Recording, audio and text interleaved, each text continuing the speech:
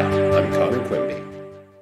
Vowel harmony is one of my favorite phonological features across languages, and rightfully so. Vowel harmony typically shows up in case-heavy agglutinative languages, where words can pack more semantic content through endings. Many languages have endings, yes, but the difference here is that instead of having a set ending, vowel harmony allows the base form of the ending, or whatever, to have underspecified vowels. What this means is that features of preceding vowels in the root word will carry over to vowels in the ending. Languages with vowel harmony often categorize their vowel for the purposes of this. For example, front versus back vowels, or plus and minus ATR vowels. Cool. Except this video isn't about vowel harmony. This video is about taking the concept of vowel harmony and making it awful. I'm Connor Quimby, and what if vowels were evil? Now, since I'm making this concept up, there's multiple ways I can go about it. Let's first start by defining vowel harmony as the existence of patterns with vowels and morphemes, even if sound changes have made them irregular. As such, vowel disharmony will be the lack of vowel patterns.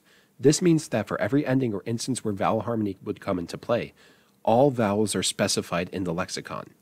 It's been a while since we did one of these. It's sample time. Let there be a language with a few cases and endings, and here's some words. Knappet, 20, meh.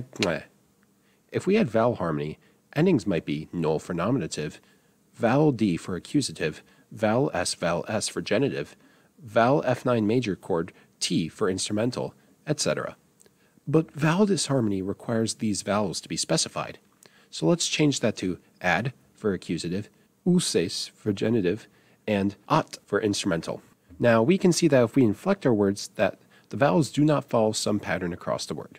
Now, some of you may be thinking, if every ending is always stable, never changes, regardless of the fact that it doesn't have a pattern with the root morpheme, it's still clearly a pattern, since you always know what the ending is. And that's a decent point. So what if each word comes with the vowels and its endings uniquely pre-specified as a part of its lexical entry? Let's look at our words again and do that. It's sample time. Let Knappet's endings for accusative, genitive, and instrumental be id, ossus, and 20s, odd, ossus, and ut, and netnes be odd, osos, and ert. This is pretty neat. Not only is there not harmony across the word, vowel disharmony gives us no patterns across the endings, so you can't just memorize what the vowel is. How this would develop in a natural language, I have no idea, because you couldn't really have the different vowels and endings emerge through natural sound changes, and that also... Connor, there's still patterns here. This is in full disharmony. The pattern is within the morphology section of the lexical entry of each word.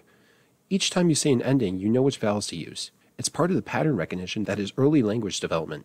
These are essentially just irregular forms, with each form being specified in a lexical entry for the morphology of the word.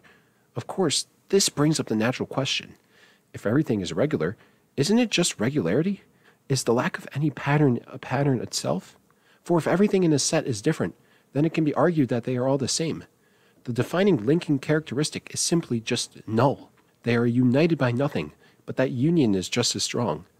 I would argue that, as such, vowel disharmony is a futile concept, for it simply is just the absence of vowel harmony. As we see, any attempts to define it as something beyond the lack of vowel harmony within a language just leads to patterns and sets being formed in alternate ways. You cannot delete patterns and sets as you have set out to do in language or in the world. Vowel disharmony is not possible the way you are defining it. Wow, that's great. You must be great at parties. Okay, you don't want a pattern? You see that underspecification from earlier? F your vowels. No more specified vowels. This ending for accusative case can be any vowels you want from any possible vowel articulation, and every time it can be different. Knappet ad, knappet ed, knappet ud. It all means accusative knappet. 20 assos, 20 isus, 20 os is. That's all dative 20. Anytime, any vowel. There, where are the patterns? That's just free variation then. It's just one phoneme V. You want vowel disharmony? I'll give you vowel disharmony. Tritone tonal systems. Yeah, that wouldn't really work. Well, I guess you could be disharmonious in a discourse pragmatic sense by screaming all your vowels. I don't think this is going to work. I hereby decree vowel disharmony a failure, because I'm not going to make another video on it. And of course, a massive thank you to all my Patreon supporters because, yeah, they supported me through 4 months of nothing, which is holy cow. I just wanted to give a thank you to Agmashwa, Obscobble, Pirate, Eden, Benny, Acorn, Albert Jones, Stein Gruning, Steenhuning, Dutch hard, and Cactus. So yes, thank you to all of them. If you want to join my Discord server, it's down there. New Year's resolution is try to get a video per month. I'm devoting more time to this channel. Hopefully I'm going to have more motivation. Thank you. I love you all.